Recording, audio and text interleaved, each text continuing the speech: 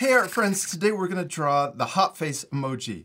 I hope you're going to follow along with me. Now it's just me in the studio today, so remember, if I ever go too fast or you need extra time to finish any of the steps, remember to pause the video.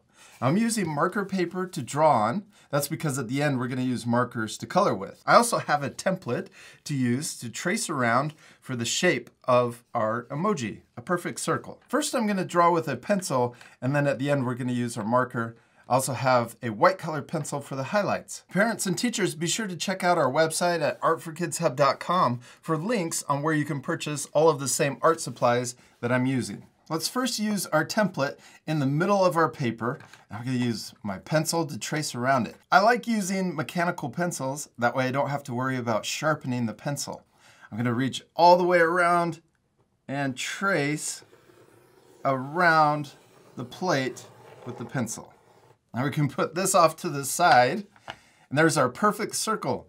Now let's draw the details on our hot face emoji. Let's first draw the mouth. Right down here at the bottom, I'm going to draw an oval shape. I'm pressing hard so that you can see the shape on the camera, but remember, you guys can press lightly so that it's easier to erase.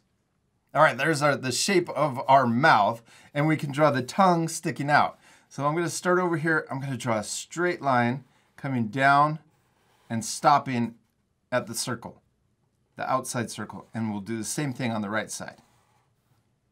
Then over here on the left, we're going to draw a curve or a U shape to connect the left side over to the right side. And this is why we're drawing with a pencil, so that we can go outside of that circle shape and we can come back in and erase the guidelines. Let's erase the bottom of the mouth and also the bottom of the circle. Now let's draw the eyes, and they're right above the edge of the mouth. So we're going to go straight up, and that's where we'll draw the eyes. And the eyes are oval shapes. I'm going to draw about this size, one on the left, and then we're going to try to draw that same size oval over here on the right. So we'll start about the same height, come down, and back up. I'm going to go back over it a couple times just to make it darker so you can see it on the camera. Now let's draw the eyebrows, and they're kind of worried eyebrows. So we're going to draw a curve that starts out here and comes up.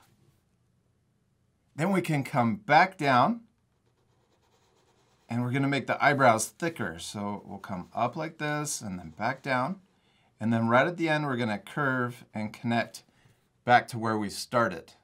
Let's try to create that same exact shape over here on the right side. We're going to start in the same spot, and I'm going to draw out. So we'll start above the eye, and we're going to try to curve out to the same spot over here. That's okay if they don't look exactly the same. Just try your best. Now we're going to draw the top of the eyebrow coming down, and then we're going to curve down and connect to the bottom. Because we're using pencils, you can draw it over again. Try to make it look closer, and then you can erase any lines that you don't want to use. Next, we're ready to draw the drop of sweat that's coming down from the side of our face. So it starts right about here. It's halfway in between the eye and the edge of the face. So I'm going to draw a little point, guide point, and we're going to draw a diagonal line that comes down and connects to the outside circle. Then we're going to draw another diagonal line that matches, but going the other direction. So we should have an upside down V. Now we can draw the bottom of the drop. We're going to go outside of the circle, curve around, and connect to the right side.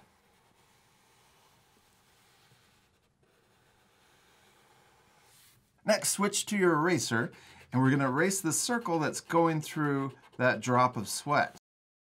Now we're ready to switch to our marker and also our plate that we used for the template. I'm going to line it up where I had it before. And this part's a little tricky, but we're going to try to make sure that we don't draw the circle through the tongue and also that drop of sweat. So I'm going to start at the drop, trace around, and then I'm going to end over here at the tongue.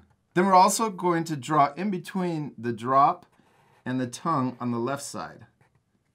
And there we go, we got it. Now we're ready to trace over the tongue. I'm gonna start here, and we're just gonna trace over that pencil guideline that we've already drawn.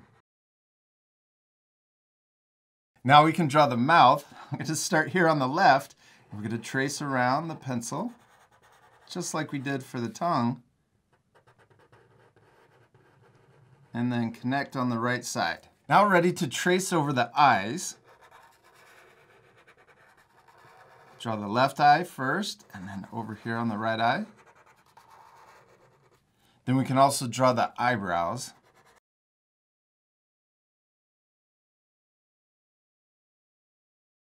Remember to pause the video if you need extra time to trace over any of these shapes. Now let's draw the drop of sweat. Start at the top, curve around at the bottom, and then back up to the top. We did it, we're finished with our marker. Now let's switch to our eraser, and we're gonna erase any of the pencil lines, the guidelines that you can still see. Now we're ready to color our emoji, and I'm using our biannual markers to color with, but you can use whatever you have at home. You could use crayons or even different brands of markers. You could even use paint if you want. If you have the same set, the colors that I'm using are R607, this is a pink for the tongue, Y713, this is an orange color, and then on top I'm gonna layer R105, which is more of a red color. Then also B203, that's for the drop of sweat. Now before we color, I wanted to also show you that I have this little swatch page. I've made this myself because the caps on the markers are a little difficult to pick out the colors or the right color that you want to use because they don't exactly match. So I've used a piece of paper, scratch paper, and then gone through and colored a little block of color on the paper and then written the number that's on the cap right below. That makes it easier for me to pick out the different colors that I want to use for each of my drawings. I'm ready to color. This part I'll fast forward, but remember at the end you can pause the video to match my same coloring.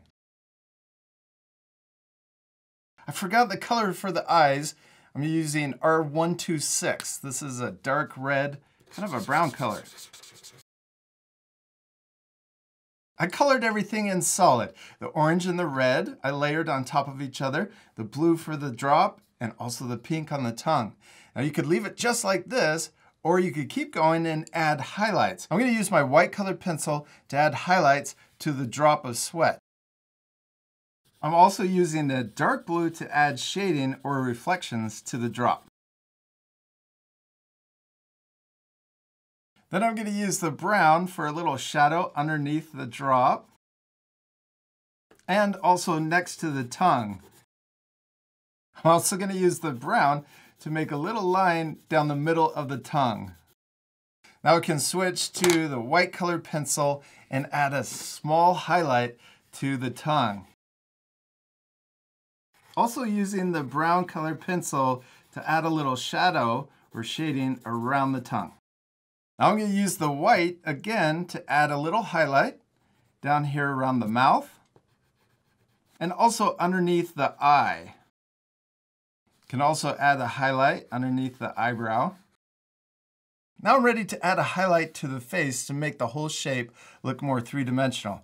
I'm first going to draw with my white colored pencil a curve across the top of the face, and this curve matches the outside shape or the circle. Then up at the top, I'm going to press hard, and then towards the bottom, I'm going to get lighter and lighter. So this looks like a highlight at the very top of our emoji.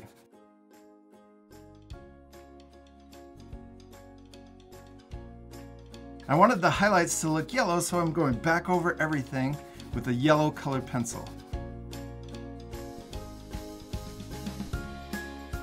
We did it! We finished drawing and coloring our hot face emoji. It turned out awesome. Now that last part was kind of tricky with all the highlights and shading, but remember you can leave that part off to keep the lesson a little easier. Also remember, it's okay if your drawings look different than mine, because the most important thing is to have fun and to practice. I hope you had a lot of fun following along with me, and we'll see you later, art friends. Goodbye!